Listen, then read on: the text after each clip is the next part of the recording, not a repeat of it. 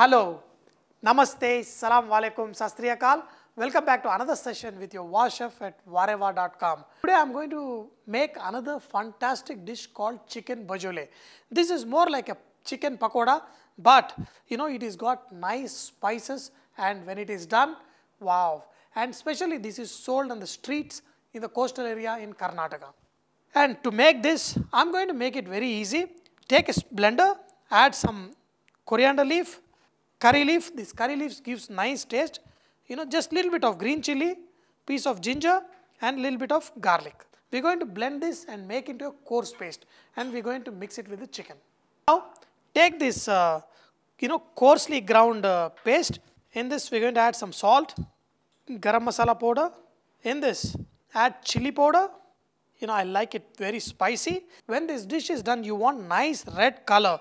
So people who hate to use a food color, just close your eyes for a second. Okay. Now we are going to add some rice flour, some all-purpose flour. Just first mix this. In this add lemon juice, just 1 tablespoon of curd. This is good. Wow. This is nicely mixed, and wow, it's going to get a little more red than this once you mix the chicken. And now in this, here is a small pieces of chicken. For this preparation, you can use boneless or the chicken, but cut them into small pieces. Okay. And this chicken, I have brined this chicken so that this is nice and tender. If not, after marinating, you just keep this chicken in the fridge for at least 3-4 hours, then the chicken will become nice and tender. Wow, this is good. And because the rice flour and the all-purpose flour is there, the masala will nicely stick to this chicken. Good. Add the pieces of this chicken and look at the consistency of the batter. If it is too dry, the masala will come off the batter. But if it is slightly, wet, then the masala will nicely stick to the chicken pieces. Okay. Sometimes when people mix this, the masala comes off the chicken pieces. Then you need to add a little bit water. When you add this rice flour and all-purpose flour, if the mixture is dry, then the masala will come off the chicken.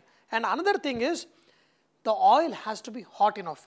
If it is not hot enough, or if you add too many pieces into the oil and make the oil cool down, then also the masala will come off. So add few pieces at a time, make sure the oil is hot, and the batter, there is little bit moisture in the batter. That's when they will nicely coat. And look at this. Wow.